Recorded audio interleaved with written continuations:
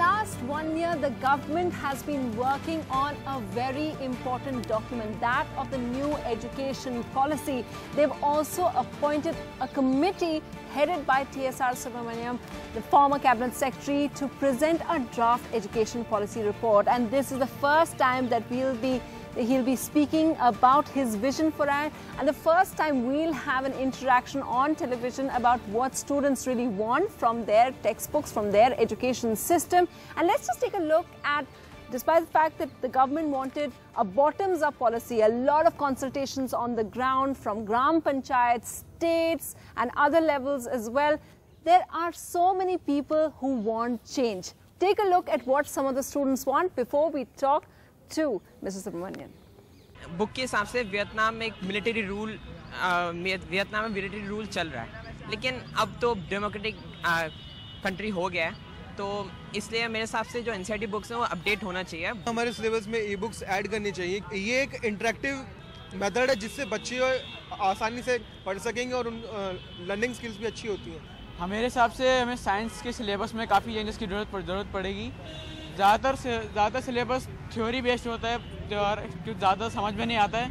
So TSR Subramanian speaking on TV about the policy report which he is going to submit next month. Hopefully by mid-February. Okay. So sir, perhaps one of the things that people have pointed out is that there are so many suggestions. We saw some of these children as well who have, everybody over here, everybody has an opinion about education. You must have got millions of suggestions. How will you sift through that to present your report? Well, you see, things like education or politics, every Indian is an expert. So we have 1.2 billion experts in India on that. So I think it's a good question. But I think the ministry has gone about it in a fairly methodical way. They have asked the state governments to have seminars and then a considered view of each state government. Then every major educational institution has been asked similarly to have. Then they divided the subject into, it's a very vast subject, yes, into 33 divisions, 20 in higher education and 13 in school education.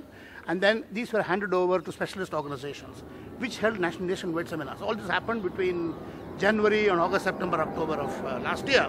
So they have already sifted all of these, and then opinions were taken from individuals. Now, all this mass of material has come to us, which is more than a truckload of material has come, yes, to us. We thought that we should go one step further. So we have taken initiative to talk to maybe 200 experts from all over India, because as we read them, new ideas come, new thoughts come, and you know, in many areas, opinion is not clear, it is divided, it has got nuances. So this is too important a matter on which we say hit or miss, or this or that. So I think we are going step by step, meeting people, and as I said, ministry has 33 subjects. Actually, it's more than 100 different areas. If you look at the financing area, public versus private area, quality area, yeah, access area, you know, you look at all kinds of dimensions are there. So we are going about it, meeting people, and we went 3 or 4 field visits to schools, just surprise inspection to see what's happening, a couple of college visits to see what's happening. We're going to do that in the next 15-20 days.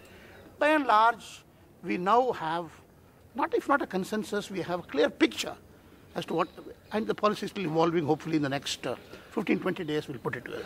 15-20 days you'll put it together. Now sir, already people are coming up with lots of heated opinions. A group of academics have written to you saying that they haven't been consulted. They are from places like Jawaharlal Nehru University, other prominent universities. They are saying, why is it that you're not consulting us?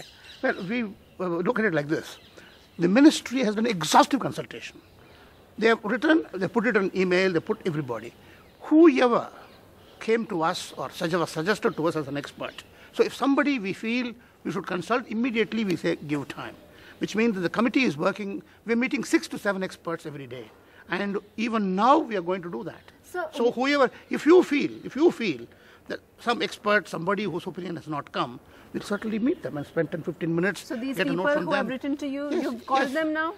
Many people have written. Practically everybody has been called. Most of them have been met in the last 15 days or a month. Okay, and so perhaps another concern which academics like John Kurian have written about is that it doesn't seem to be, there is fear that it's not going to be transparent. Already the notices, the notes which would have been given by bodies like UGC, they are not accessible on the net. There are also fears that, you know, if you've consulted so many people, how do we know what the Gram Panchayat of a particular district, the meeting which took place, how is it accessible? Are the minutes? Because in a time when there is so much transparency and there is so much thing about... See, there are, as I said, 4 broad streams, 5 broad streams which information came. It came through state governments, which I think is in public domain. It came through the universities, etc., which were nodal areas. They will be apparently in the public domain. And then it came to by public coming on email. That's going to be in public domain. All of that in the website, I'm sure will be opened up sooner or later by the ministry. Actually, this belongs to the ministry, so sooner or later. My information is, I can't speak on behalf of the ministry. Information is that when the report comes, the entire mass of material, including the people we met, including the notes that we have received, everything is going to be in public domain. And hopefully, I'm hoping now that the ministry will allow 2 or 3 months for people to examine it and sort of fine-tune it further to get further suggestions. I mean, it can't be an ultimately limitless iterative process. At some stage, it has to come to a finality. But I'm sure the process is on just. So, our audience is of students. I wanted to ask them if there's any change that all of you want to see in your textbooks. I would very much like to hear. I would very much like to hear what is wrong with the current policy and what is the new thing that you want to see in the new policy. Go ahead. Go ahead. One of the main issues that I want to focus to us, because in his capacity he cannot elaborate those things, but our concern is the saffronization of education. Recently we have seen what happened to Occupy UGC movement, how the student being beaten by on the issue of mere fellowship. So whole education system is under threat.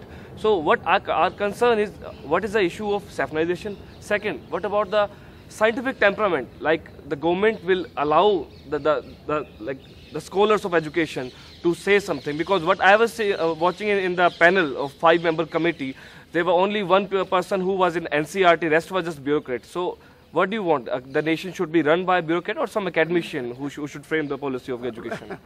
Well, the 2 parts of the question. I think first is saffronization.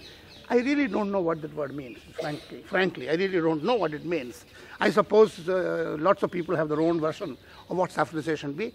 I know that my committee, the committee with which I'm working, also has a very clear picture that we are not, yes, we want the average Indian to be aware of the greatness of this country. The student should have. The student should have values. In other words, we are now seeing lack of values all over. I think these are extremely important. So how do you mean values? Like what will you get? Well, there are basic values of, service before self. There is basic values of you have to contribute. Everybody who receives has to give. This has to come from, see, originally, these things came from the lap of the grandmother or the mother. Now with families broken up and so many rural families, etc., school is the only area where we can... So it's a value education to be brought into textbooks? It should be. This is already the recommendation of the Nai Talim of Mahatma Gandhi, the 1968 policy, 1986 policy. All these have talked about it, but in practice we have not. So hopefully we're going to move into this area and give some concrete suggestions how these can be done. So when you see when people are showing all over India, it's like the drop of a hat, you want to burn a bus, or it's a sort of public spiritedness, good citizenship concepts, etc. We need to bring up at a fairly young age so that people understand and have pride for the greatness. Look, don't forget, India is one of the great civilizations. Only the last 3, 4, 5, 6 centuries. Till then, in trade, commerce, everywhere. So some pride, all of these I think are part of the picture. Pride of what? Of our culture? Yes, of India. Of India.